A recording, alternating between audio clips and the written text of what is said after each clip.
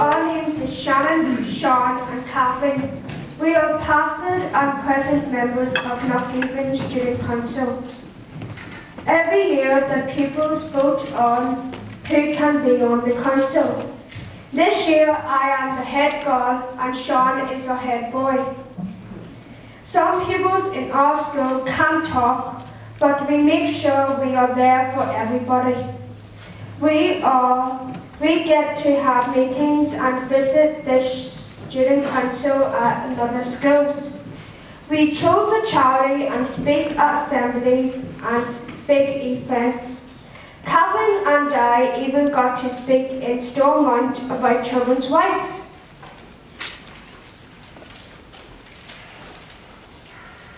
Sometimes we visit down high school or they come to us.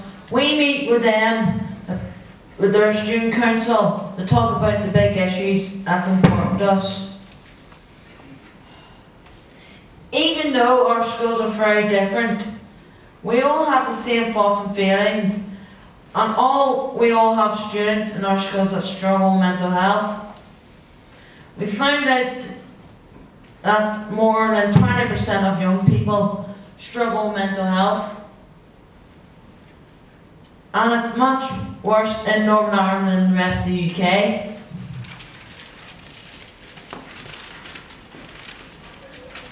Our two schools have worked together to make things better. Last year, we learned about how important it is to take 5 action. Mental health told us all about 5 ways to well-being.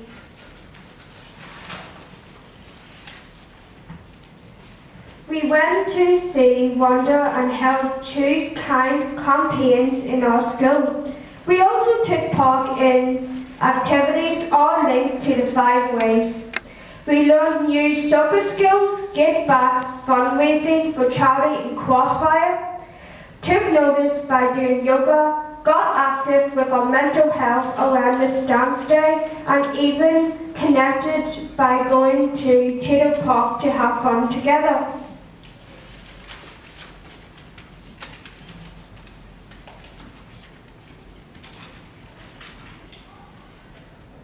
People still love art about children's rights. We made this book.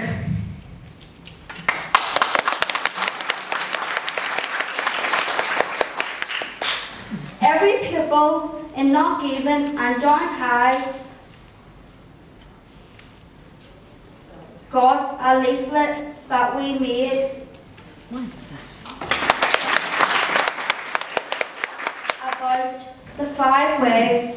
That's over 1,000 pupils who know more about mental health.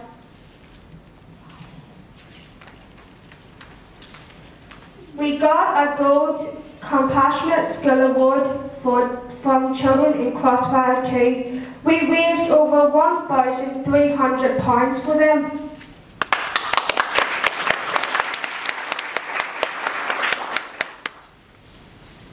We inspire others in our school to do their bit too.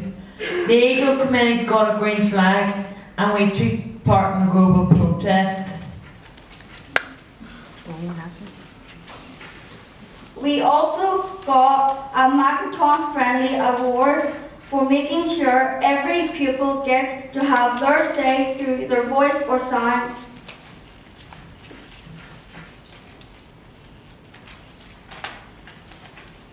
Article 24 says that we have the right to be healthy, and that includes mental health. We have an amazing school counsellor called Claire. She even took us to Lick to see ice creams made at the end of term.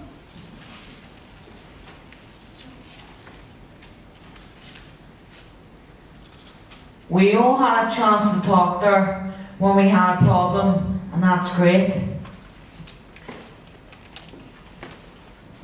But school counselling is only approved by the Department of Education for post-primary pupils. That means that younger children in our school who have problems like illness, disability or death in their family have nobody to talk to. That can't be right. If the UNCRC was law, then maybe everyone would get this. The Children and Teenager Health Service isn't fair. In Northern Ireland there is a real problem getting services for people who have both a learning disability, autism or complex needs and mental health issues. This is not okay.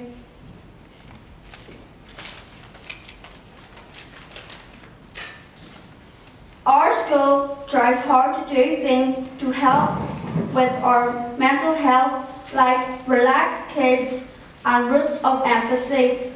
I'm even in charge of our pets as Derby Dog.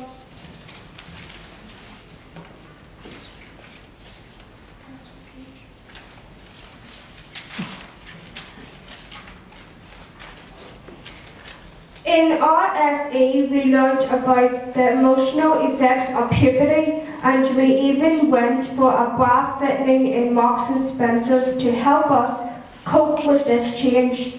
Sadly, most schools don't do this.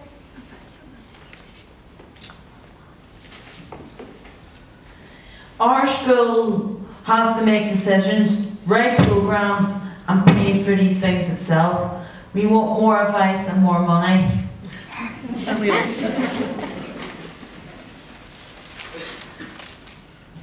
Big changes are needed to support all children, especially those with disabilities, to cope with the world and have good mental health. We are doing our bit and we hope you will too. Help us to make the world a better place.